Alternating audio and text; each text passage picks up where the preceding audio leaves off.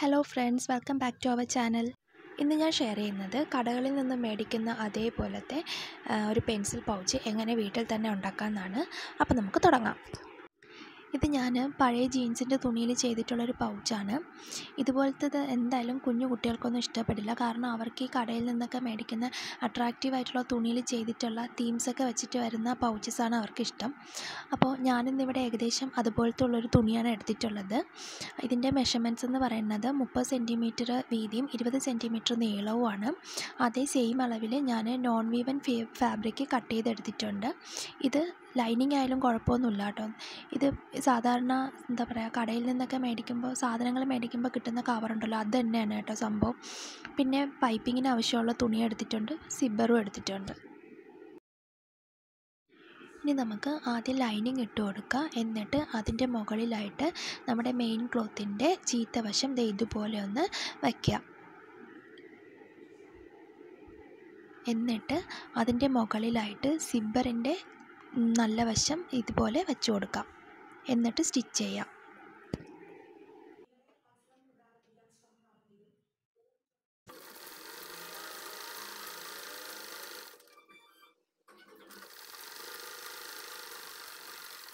ഇതിപ്പോൾ സ്റ്റിച്ച് ചെയ്തെടുത്തിട്ടുണ്ട്. ഇനി നമുക്കിത് പതിച്ചടിക്കാം.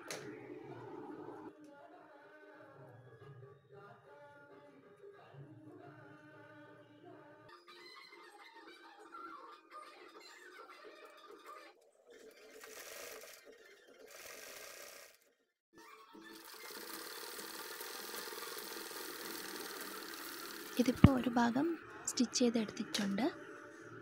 ഇനി നമുക്ക് ഇതൊന്ന് മടക്കി ഇട്ടിട്ട് അടുത്ത ഭാഗം കൂടെ സ്റ്റിച്ച് ചെയ്യാം. അതും ഇതുപോലെ തന്നെയാണ്. സിബ്ബറിൻ്റെ നല്ല വശത്തായിട്ട് നമ്മുടെ മെയിൻ ക്ലോത്തിൻ്റെ നല്ല വശം, അതിൻ്റെ പുറത്തായിട്ട് ലൈനിങ്ങും വരും.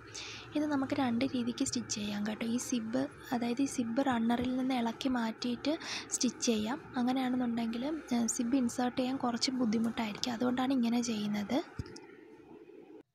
ഇനി നമുക്കിത് സ്റ്റിച്ച് ചെയ്തെടുക്കാം. നിങ്ങൾ ബിഗിനേഴ്സൊക്കെ ആണെന്നുണ്ടെങ്കിൽ ഈ ഭാഗം എത്തുമ്പോഴത്തേക്കും 1-2 മുട്ട് പിന്നെ അതേ ലെവലിൽ പിൻ ചെയ്ത് വയ്ക്കുകയാണെന്നുണ്ടെങ്കിൽ തുണി തെന്നി മാറാണ്ട് തയ്ക്കാൻ കുറച്ചുകൂടെ ഈസി ആയിരിക്കും.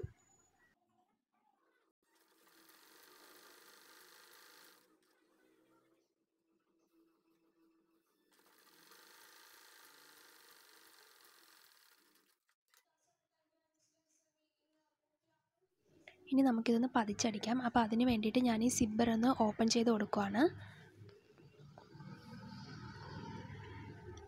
ഇപ്പം ഞാൻ സിബ്ബ് ഓപ്പൺ ചെയ്തത് ഇങ്ങനെയാണ് നമുക്ക് കിട്ടുക. ഇനി നമുക്കിത് എപ്പോഴത്തെയും പോലെ തന്നെ സിബ്ബ് കുറച്ചൊന്ന് പിറകിലോട്ട് വച്ചിട്ട് സ്റ്റിച്ച് ചെയ്തെടുക്കാം.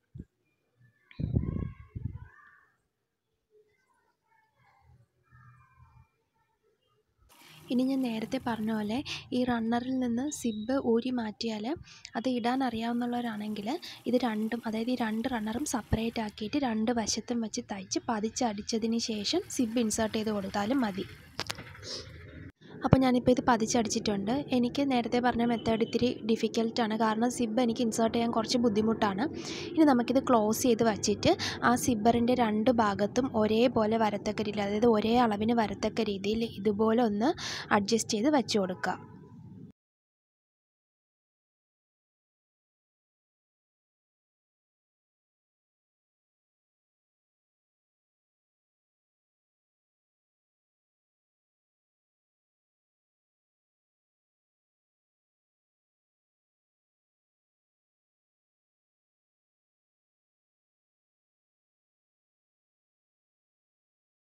അപ്പോൾ ഞാൻ സിബ്ബിൻ്റെ 2 വശവും ഒരേ അളവിൽ വരത്തക്ക രീതിയിൽ അഡ്ജസ്റ്റ് ചെയ്ത് വെച്ചിട്ടുണ്ട്.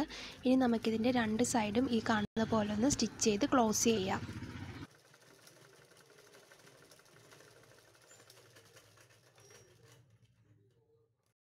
ഇതിപ്പോൾ ഞാൻ ഒരു സൈഡ് സ്റ്റിച്ച് ചെയ്ത് ക്ലോസ് ചെയ്തിട്ടുണ്ട്. ഇനി നമുക്ക് ഇതേപോലെ അടുത്ത വശവും കൂടെ സ്റ്റിച്ച് ചെയ്യാം. അടുത്ത വശം സ്റ്റിച്ച് ചെയ്യുമ്പോൾ സിബ്ബർ ഉള്ളിലോട്ടൊന്ന് ഇതുപോലെ നീക്കി വെച്ചിട്ട് ആ 2 റണ്ണറും ഒരേ രീതിക്ക് വെച്ചിട്ട് വേണം സ്റ്റിച്ച് ചെയ്യാനായിട്ട്. ഇല്ലെന്നുണ്ടെങ്കിൽ നമ്മുടെ സ്റ്റിച്ചിൻ്റെ വെളിയിലായിപ്പോവും നമ്മുടെ സിബ്ബർ.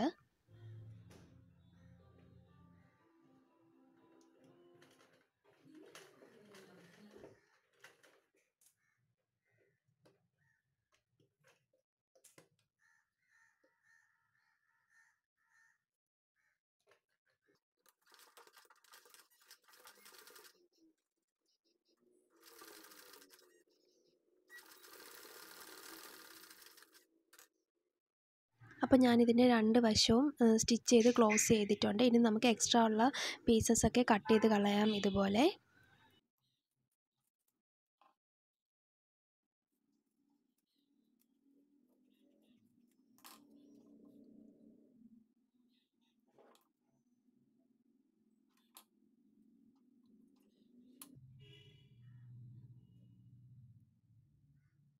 ഇനി നമുക്ക് ഒരു സ്കെയിൽ എടുത്തിട്ട് ഇപ്പോൾ നമ്മൾ രണ്ട് വശം സ്റ്റിച്ച് ചെയ്തിട്ടില്ലേ, ആ സ്റ്റിച്ചിന് ശേഷം 2 സെൻറ്റിമീറ്റർ നീളവും വീതിക്കും ഇതുപോലൊരു ബോക്സ് വരച്ചു കൊടുക്കുക. അതായത് ആ സ്റ്റിച്ചും കൂടെ എടുക്കരുത്. സ്റ്റിച്ചിന് ശേഷം നമുക്ക് 2 സെൻറ്റിമീറ്ററിൽ നീളവും വീതിയും അടയാളപ്പെടുത്തി കൊടുക്കാം. 4 ഭാഗത്തും ഇതുപോലെ ചെയ്ത് കൊടുക്കാം. അതായത് ഞാൻ സ്റ്റിച്ച് എടുക്കാത്തത് 4 ഭാഗവും ഒരേ കണക്കിന് വരാൻ വേണ്ടിയിട്ടാണ്.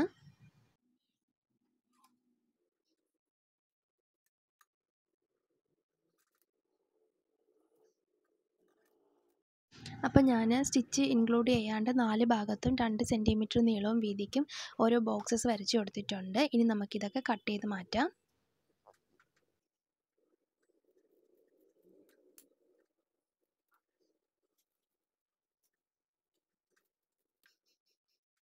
അപ്പോൾ ഇത് ഞാൻ 4 ഭാഗത്തുനിന്നും നമ്മുടെ കോർണേഴ്സിൽ നിന്ന് 2 സെൻറ്റിമീറ്ററിൽ കട്ട് ചെയ്ത് മാറ്റിയിട്ടുണ്ട്. ഇനി നമുക്ക് ആ ഭാഗം ഒന്ന് പൈപ്പിംഗ് ചെയ്യാം. ഇനി നമുക്കിത് പൈപ്പിംഗ് ചെയ്തെടുക്കാം.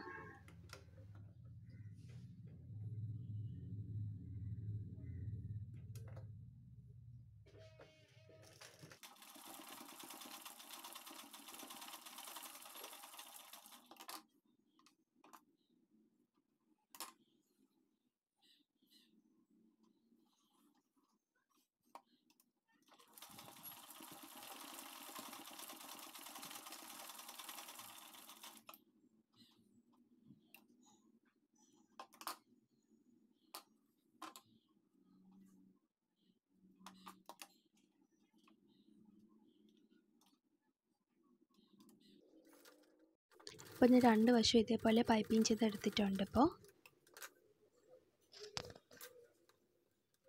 ഇതിപ്പോൾ ഞാൻ 2 സൈഡും പൈപ്പിംഗ് ചെയ്ത് മാറ്റിയിട്ടുണ്ട്. ഇനി നമുക്ക് ബാഗിനൊക്കെ ചെയ്യുന്ന പോലെ തന്നെ കോർണേഴ്സ് രണ്ടും ഇതുപോലൊന്ന് പിടിച്ചിട്ട് സ്റ്റിച്ച് ചെയ്ത് മാറ്റാം. നമുക്ക് 4 കോർണറും ഇതേപോലെ തന്നെ സ്റ്റിച്ച് ചെയ്തെടുക്കാം.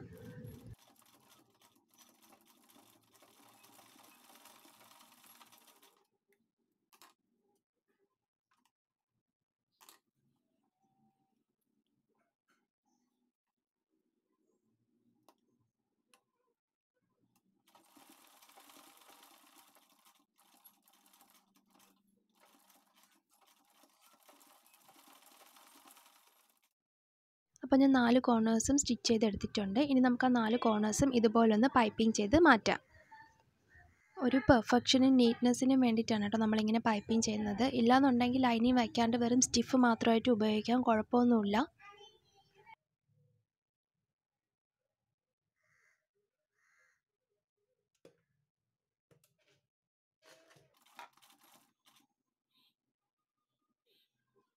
ഇനി സ്റ്റിച്ച് ചെയ്യുമ്പോഴത്തേക്കും കുറച്ചൊന്ന് പതുക്കെ ചെയ്ത് കൊടുക്കുക. ഇല്ലാന്നുണ്ടെങ്കിൽ നീഡിൽ പൊട്ടാൻ ചാൻസ് ഉണ്ട്. ഇതിപ്പോൾ അത്യാവശ്യം നല്ല കട്ടിക്കാണ് ഇരിക്കുന്നത്.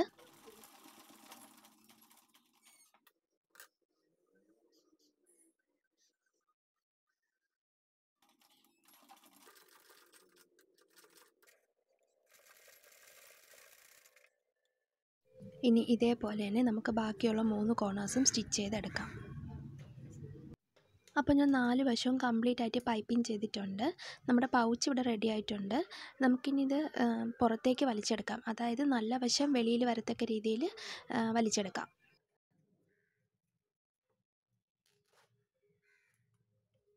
അപ്പോൾ നമ്മുടെ പെൻസിൽ പൗച്ച് ഇവിടെ റെഡി ആയിട്ടുണ്ട്. വളരെ എളുപ്പമാണ് ഇത് തയ്യാറാക്കാനായിട്ട്. ഇനി ഇടയ്ക്ക് കുട്ടികളെയും കൊണ്ട് ഷോപ്പിലൊക്കെ പോകുമ്പോഴത്തേക്കും ഇതുപോലുള്ള പൗച്ചൊക്കെ മേടിച്ച് കാശ് കളയേണ്ട ആവശ്യമില്ല. ഇതിന് ഞാൻ എടുത്തേക്കുന്ന മെറ്റീരിയൽസ് എന്ന് പറയുന്നത് ഈ തുണി ഞാൻ മുമ്പെപ്പോഴും ചുരിദാർ സ്റ്റിച്ച് ചെയ്തിട്ട് അതിന് ബാക്കി വന്ന തുണിയാണ് ഇതിന് ഞാനിപ്പോൾ എടുത്തിട്ടുള്ളത്. അതുപോലെ സിബ്ബർ മാത്രമേ ഞാൻ പുറത്തുനിന്ന് മേടിച്ചിട്ടുള്ളൂ. ലൈനിങ് എന്ന് പറയുന്നത് നമ്മൾ സാധാരണ ഈ കടകളിൽ നിന്നൊക്കെ സാധനമൊക്കെ മേടിക്കുമ്പോൾ കിട്ടുന്ന ക്യാരി ബാഗാണ് ഞാനിവിടെ എടുത്തിട്ടുള്ളത്. അപ്പോൾ ഇന്നത്തെ വീഡിയോ എല്ലാവർക്കും ഇഷ്ടമായെന്ന് കരുതുന്നു. ഇഷ്ടമായിട്ടുണ്ടെന്നുണ്ടെങ്കിൽ പ്ലീസ് എൻ്റെ ചാനലൊന്ന് സബ്സ്ക്രൈബ് ചെയ്യുക, ബെൽ ബട്ടൺ കൂടെ ഒന്ന് പ്രസ് ചെയ്യുക, ലൈക്ക് ചെയ്യുക, മാക്സിമം ഒന്ന് ഷെയർ ചെയ്യുക, കമൻറ്റ്സ് ചെയ്യുക. Thank you.